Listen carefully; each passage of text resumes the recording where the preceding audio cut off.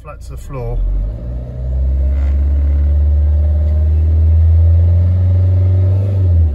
And it just doesn't pick up.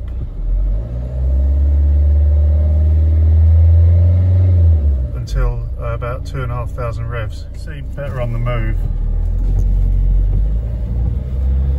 Flat on the floor. 2,500 revs. Again, full flat on the floor, nothing. 2,500 revs. It's a real surge.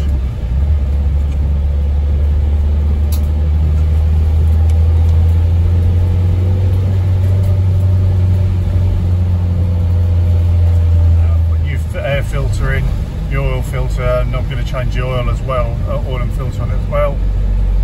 But again, you come to an uphill section and it just dies.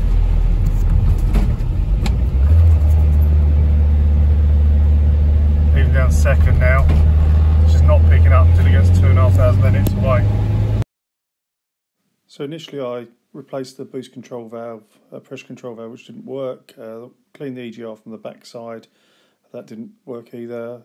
Couldn't get the back section out. Eventually I prized it out by putting what was a scissor blade in there, and just working it and getting it away after removing obviously the bolts here, the 3 retaining bolts, 2 at the top here and 1 at the bottom underneath, which you can access by going alongside the fixing bolt for the fixing bolt that sticks out for the air filter. It's easy with the air filter completely removed, and that clip comes off, which just prizing a flat blade screwdriver in there, which worked really well. Gave that a really good clean using EGR cleaner and some detergent, giving it a good thorough dry off before putting it back in.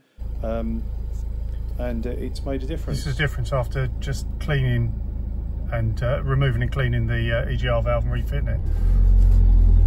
Still very sluggish, but it now picks up 2,000 revs.